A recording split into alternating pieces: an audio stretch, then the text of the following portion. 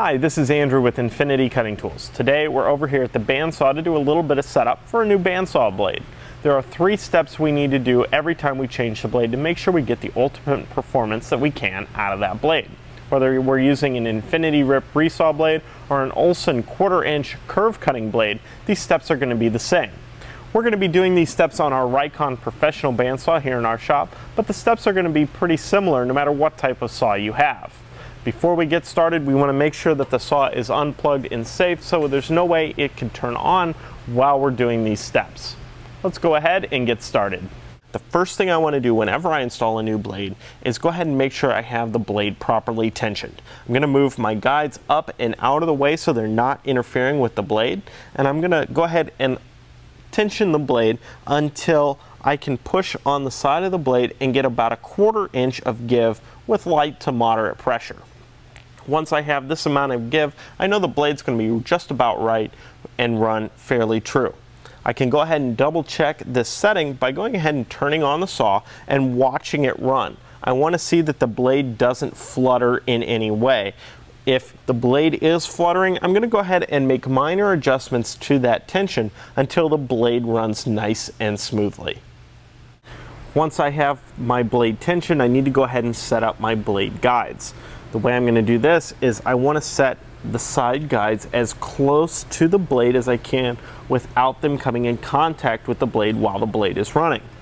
One trick for getting these guides set just right is to use a piece of notebook paper as a feeler gauge so you can slide it up in between the blade and each guide. This is going to give you the perfect setting for those guides.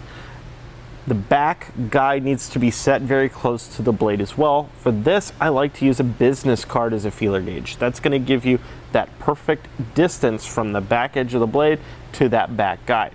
I would do this for both the upper and lower guides on the saw. Once I have the blade tensioned and the guide set, the last thing I need to do is set my fence for the drift of the blade. This is a very easy procedure to do. You want to take a piece of scrap material and make sure that the edge is jointed nice and straight. Then I take a marking gauge and simply mark a parallel line on the face of this piece of scrap. With the fence out of the way, I would go ahead and feed the block into the blade, trying to follow my scribed line as closely as possible. Once I can feed that block into the blade without making any adjustments and it follows my line perfectly for about 3 to 4 inches, I'm going to go ahead and stop, turn the saw off, let the blade come to a stop, and I'm going to take a pencil and mark a line on my table right down the edge of that piece of material.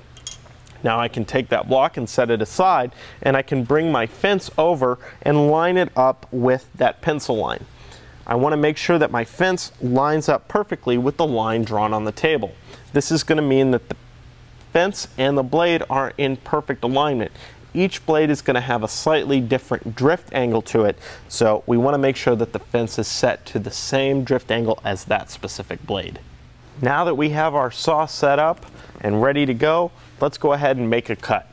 We know our fence is set appropriately. I've gone ahead and set the space to about 1/8 of an inch, so I'm going to make about 1/8 of an inch veneer cut out of this piece of 7-inch wide cherry. I've also gone ahead and set the height of my guides so they're just slightly above the top of my piece when I make the cut.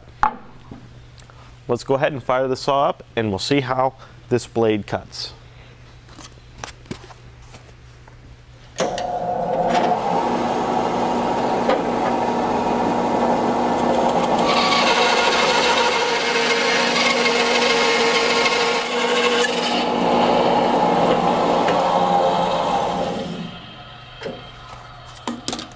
Alright, here's the cut.